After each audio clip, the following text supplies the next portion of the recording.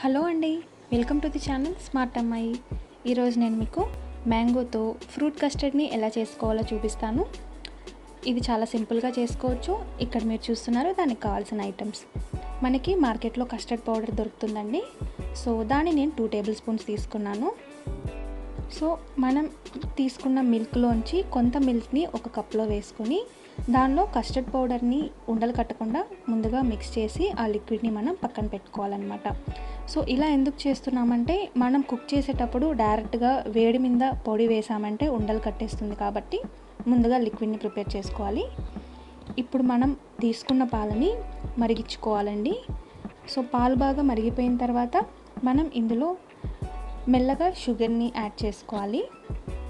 ఒకవేళ షుగర్ ఇష్టం లేని వాళ్ళు మీరు కండెన్స్డ్ మిల్క్ కానీ మిల్క్ మేడ్ కానీ యాడ్ చేసుకుంటే కొంచెం డిఫరెంట్ టేస్ట్ వస్తుంది. షుగర్ మీ టేస్ట్కి తగ్గట్టు కొంచెం అటు ఇటుగా యాడ్ చేసుకొని దీన్ని బాగా మిక్స్ చేసుకోవాలి.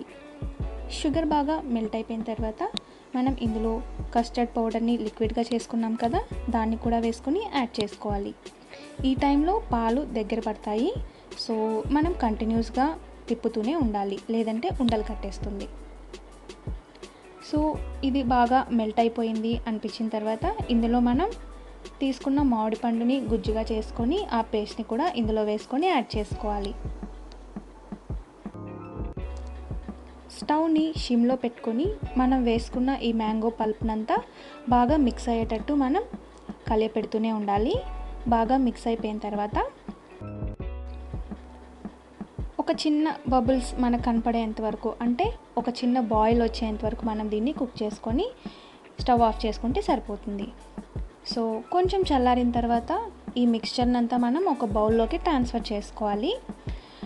ఇప్పుడు దీన్ని మనం ఫ్రిడ్జ్లో ఒక 2-3 గంటల పాటు పెట్టుకోవాలన్నమాట. సో డీప్ ఫ్రీజ్ కాదండి, నార్మల్ ఫ్రిడ్జ్. కస్టర్డ్ అనేది కొంచెం కూల్గా తింటే మంచి టేస్టీగా ఉంటుంది.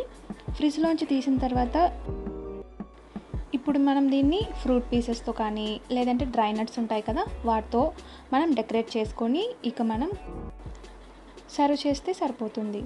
సో చూసారు కదండి, ఎంతో సింపుల్ అండ్ టేస్టీ అయిన ఈ రెసిపీని ఈసారి మీరు కూడా ట్రై చేసి చూడండి ఫ్రెండ్స్. సో ఇలాంటి మరిన్ని మంచి వీడియోస్ నా ఛానల్ ప్లేలిస్ట్లో చాలా ఉన్నాయి. మీకు ఒకవేళ ఇంట్రెస్ట్ ఉంటే దాన్ని ఒకసారి విజిట్ చేయండి.